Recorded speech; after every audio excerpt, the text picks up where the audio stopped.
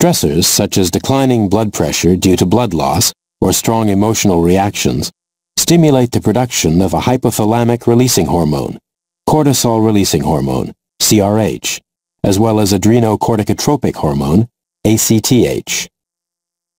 In turn, these hormones stimulate the production of the hormone cortisol in the zona fasciculata cells of the adrenal cortex.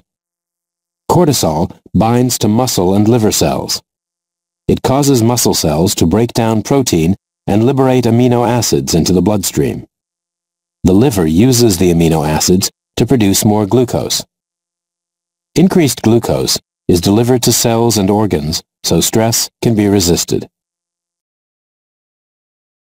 Cortisol binds to smooth muscle in blood vessels. It causes vasoconstriction, which counteracts a drop in blood pressure due to blood loss. Blood flow is maintained during stress. Cortisol binds to macrophages and lymphocytes.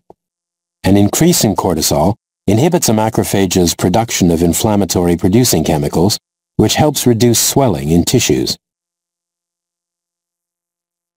In addition, it inhibits proliferation of lymphocytes, reducing the immune response.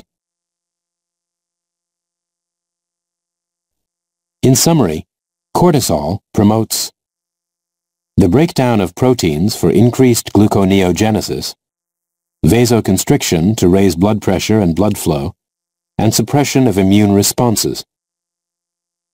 The overall result of these actions is greater ability of the body to resist stress.